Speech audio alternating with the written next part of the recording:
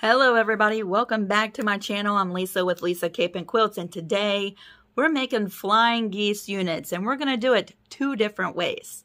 Okay, and Miss Andrea, we've been talking over on Facebook while you're making your t-shirt quilt. I want you to stick around to the end of today's video because I'm actually going to join two flying geese units together, and I think maybe I'll share some tips with you that will be helpful in your t-shirt quilt assembly. Okay, so stick around to the end. But for everybody else, yes, two different ways to make flying geese units. In the first method we're going to do, we're making one flying geese unit at a time. Then we're going to switch gears and we're going to make 4 flying geese units at one time.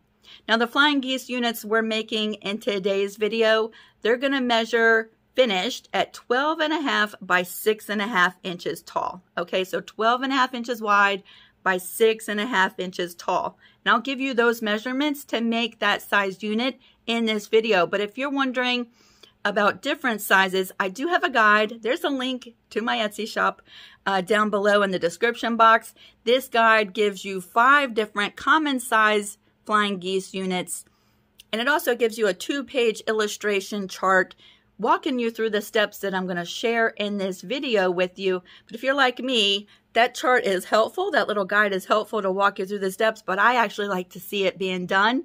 And so that's what I'm doing in today's video, and I hope that you find this really helpful. Again, 2 different ways to make flying geese units, and we're going to get started with the method that makes 1 at a time. So let's get started.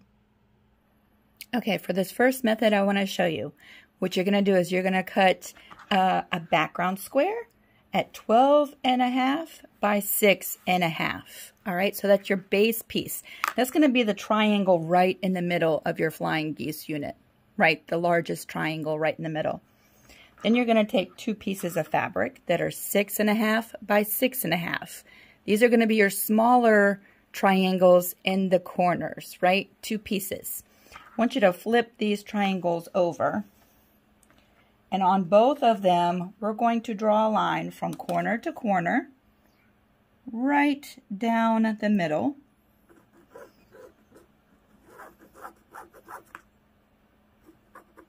Now this method does create a little bit of waste, okay? When we draw that line right down the middle, we're only using this section in our flying geese unit. This piece will be cut away.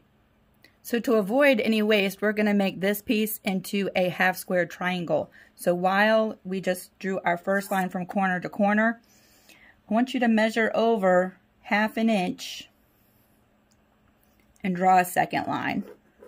This is going to create a half square triangle and eliminate any waste with this first method that I'm showing you. Okay, so we have 2 lines, one from the corner. That's going to be our sewing line for our flying geese unit. But then we're going to sew a second line while we're at the sewing machine, and you'll see that here in a second. Again, corner to corner on your other piece.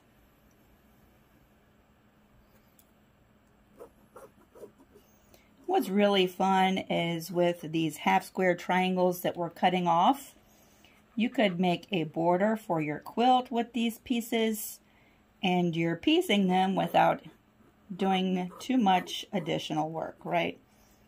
And it eliminates us just throwing these scraps away. Corner to corner, and then 1/2 inch over, draw another line. You might want to start your fabrics before you even cut them out to these sizes, okay? That's going to help a lot in eliminating any stretch. Well, I say it will help. You still want to be careful not to stretch your pieces out of shape, but starching your fabrics before you cut them out will help a lot. So we're going to bring this to the sewing machine, and we're going to sew. You will take your first piece and line it up with all of the raw edges, just like that, okay? We will sew right on the line from corner to corner. While we're there, we're going to go ahead and sew this line too. Okay, and once we do that, we're going to come back to the pressing board or the cutting mat. We're going to cut right down the middle. So here we are at the sewing machine. Make sure that these edges are lined up nice and perfect, right? right along that edge. We're going to sew this first line, the corner to corner line.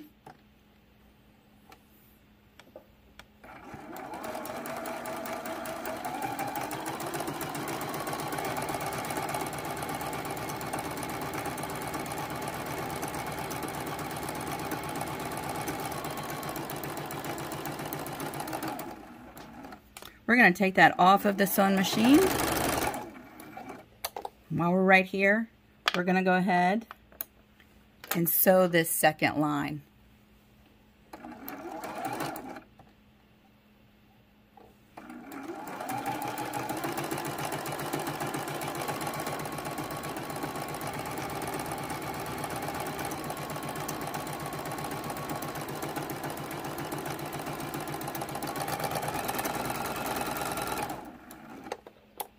Okay, so there's the first part of our flying geese unit. Let's go cut this. All right, here's our first side. We are going to cut right in the middle. That should give us a 1/4 inch seam allowance on both of those seams, right? Right down the middle, and we're cutting. Okay, with our little scrap left over, we have pieced a 1/2 square triangle. You're going to press that seam and save this for another project, or make a cute little border for your quilt with all of these 1/2 square triangles. Our first seam is done for our flying geese unit. We're going to just flip this over. I'm going to take this to the iron and give that a press. I'll be right back. Once you have that side pressed, we're bringing in the second 6.5 by 6.5 inch piece, and we are lining that up with the raw edges. And again, whoops, make sure your smaller seam goes towards that corner. There we go. So we will sew from corner to corner, and then we're going to sew this additional line, making our 1/2 square triangle. So here we are. Everything is lined up nice and pretty. We are sewing this way.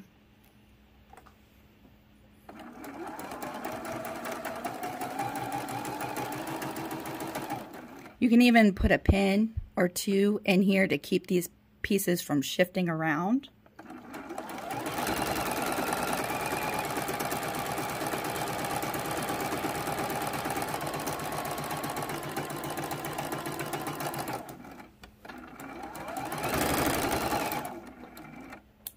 There's our first seam. Now let's go ahead and make this 1/2 square triangle.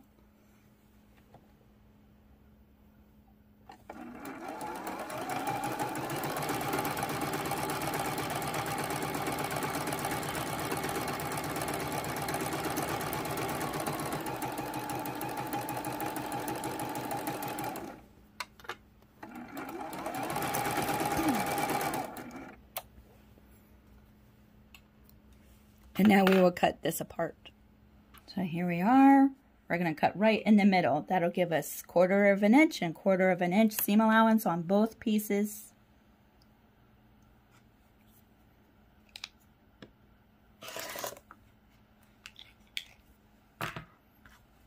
So when we're done, you should end up with 2 1/2 square triangles for another project or a cute border. And 1 flying geese unit. We still have to press this side.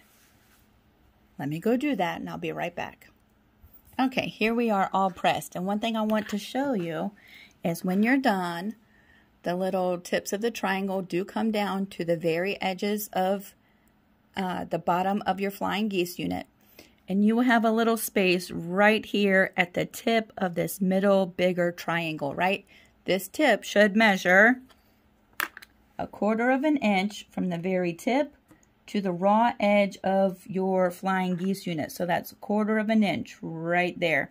That's going to be your seam allowance when you join this flying geese unit to the one right above or to another block.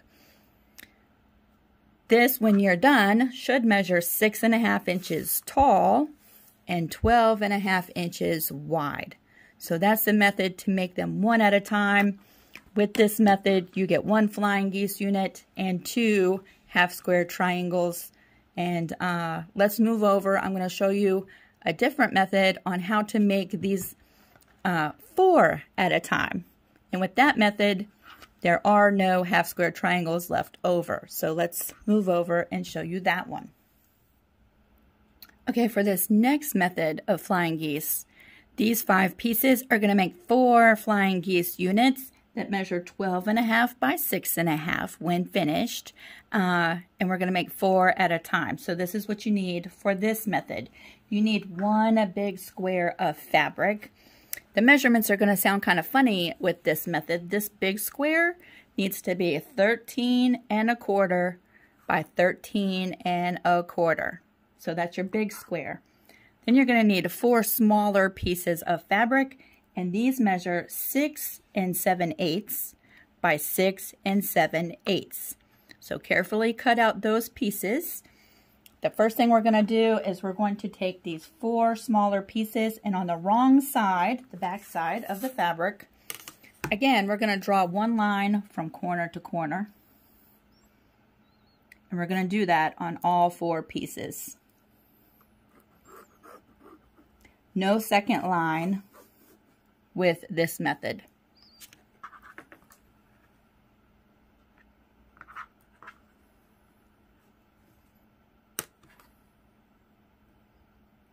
Whoops, I'm drawing it on the pretty side.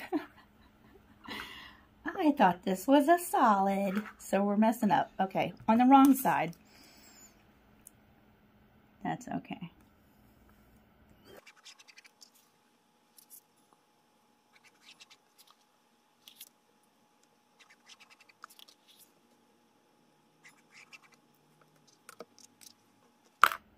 Okay, now that we have our lines drawn on all 4, we're going to set 2 of these aside and work with those in a minute. We're going to take the base, the big square. We're going to put that with the pretty side facing up. We're going to take one of our smaller squares and align it right in a corner, right on the edge, just like that. Nice and pretty lined up. We're going to take our second square and we're going to line it up to this bottom corner right down here.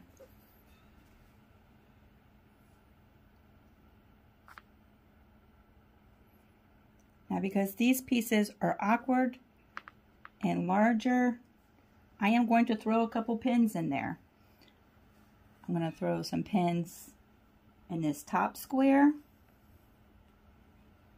and this bottom square. We're going to bring this to the sewing machine.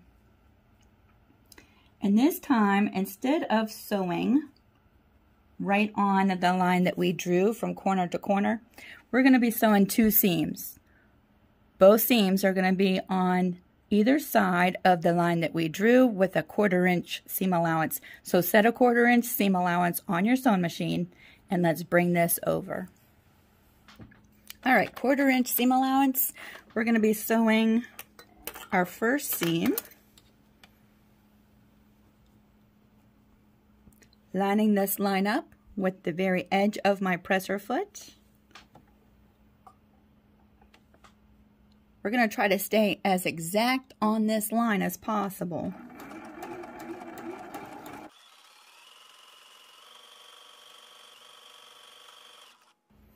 Now you'll see this other square is just lining right up over top of the other one. That middle line, they should just meet right in the middle.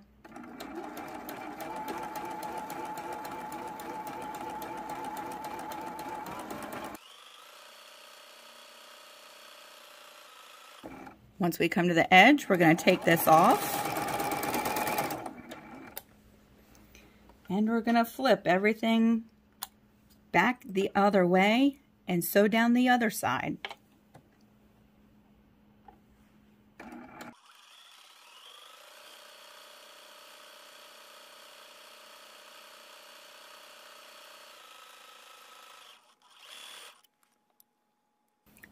Now we're going to go cut this apart. We're going to take these pins out first.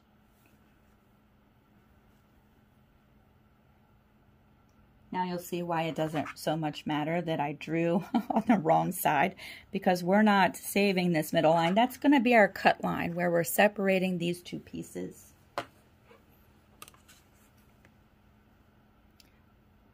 We are lining that right up from corner to corner and separating these two halves.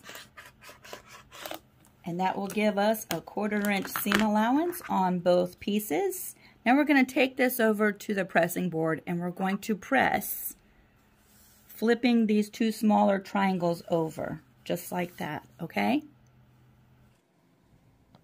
When you're pressing these seams, you can finger press them over to the side. Just be mindful, pay attention and make sure you're not stretching these fabrics out of shape. You can even use a little bit of steam if you need to get them to lay nice and flat.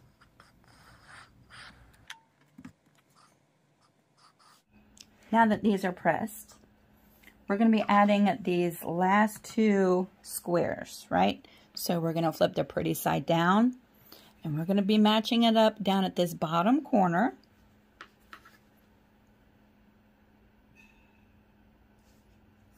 Nice. Right along that edge, as exact as you can get it, because it does make a difference. I'm going to throw a couple pins in there. What you'll notice is that the tip of this triangle does extend beyond this seam that we sewed and even into this little V section, right? That's normal.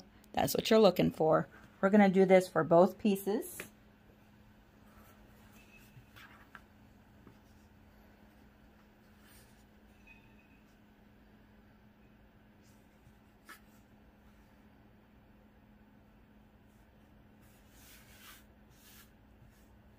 Throw a couple pins in, and we're going back to the sewing machine one last time for today.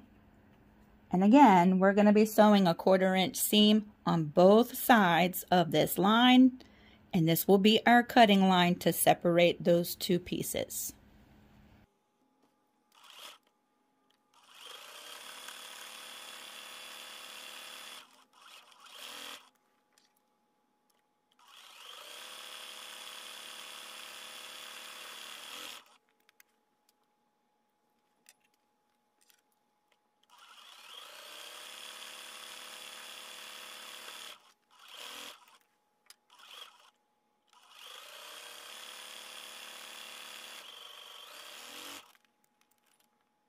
Coming back, we're going to take these pins out.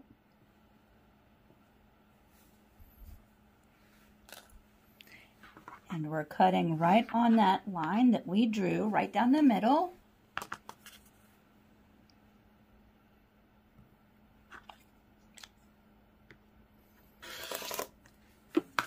So there's two pieces. We're going to cut this other one.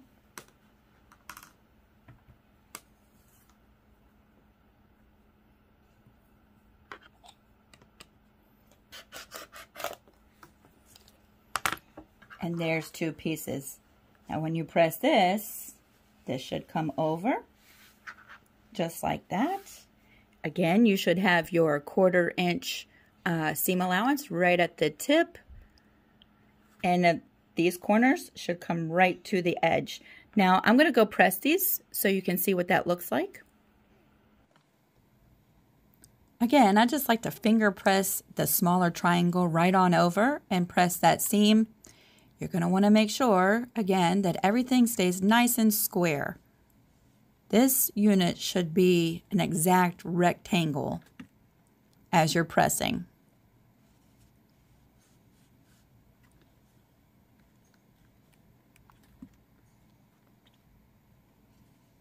Press each 4 of the units and we'll meet back. Okay, back from pressing, here is our 4 Flying Geese units, and these should measure 12.5. 1, 2, 3, 4, 5, 6, 7, 8, 9, 10, 11, 12.5 by 6.5 inches tall. 1, 2, 3, 4, 5, 6.5. I could press that one a little bit better, but 6.5. So there is the method for 4 at a time. Now this part is for Miss Andrea.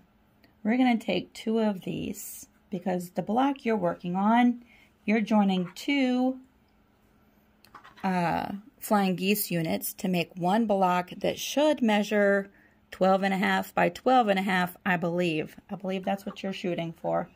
So we're going to go ahead and do that with 2 of these flying geese units. I'm going to flip that over just like that. I think one of the key things is just making sure that these raw edges are nice and lined up, right? You can even throw some pins in there if that helps you keep everything lined up. We're going to take this over to the sewing machine and sew this seam with a 1/4 inch seam allowance.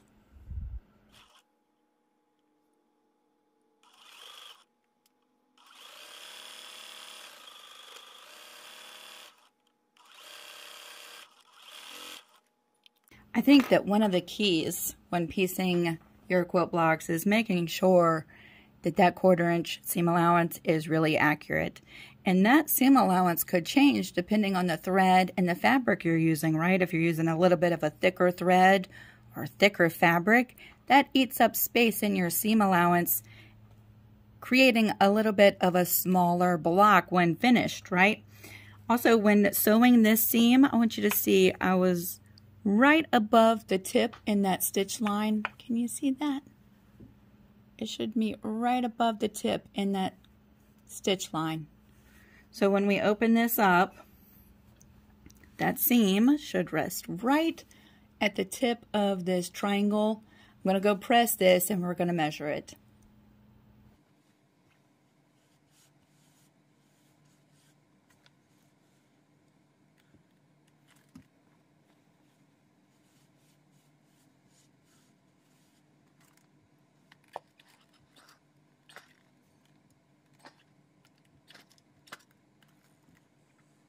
So here we are, 1, 2, 3, 4, 5, 6, 7, 8, 9, 10, 11, 12.5.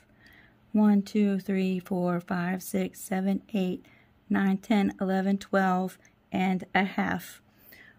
Be very careful that you're not overstretching this when you're pressing. Again, starching your fabrics before you ever even cut anything out will help to eliminate that stretching and wonkiness that you can get while you're sewing and cutting and pressing. That will help a lot. Okay, and check your 1/4 inch seam allowance. They make all kinds of tools. Like Madam Sew has the seam guide ruler. You can set your 1/4 inch seam allowance and check it. Check it before you even start sewing. I have the seam guide in my Etsy shop. You've got your 1/4 inch seam guide. You also have a scant 1/4 inch seam guide. Okay, so if you're coming up with smaller blocks, you might need to use that scant 1/4 inch. And then there's a little test card to show you how to test your seam allowance before you get to this part. But if you're doing this and you're coming up shorter, try using a scant 1/4 inch. That's going to be really helpful. So I hope this helps, Miss Andrea. Once you're done, okay, you will have this gap on both sides of this top flying geese unit. That is your 1/4 inch seam allowance. So when you join this to your t-shirt quilt blocks, that's going to be your seam allowance. And then the new tip of your triangle should come right to that seam where you're going to join it to your t-shirt block. This bottom one won't have that, right? Because there's nothing joined to it yet. But once this block is joined to a t-shirt, you will have this same gap down here at that point, okay? This will finish a 12 inch by 12 inch block in your quilt. So I hope this is really helpful. And if not, send me another message. I'm glad to help. See you soon. Bye.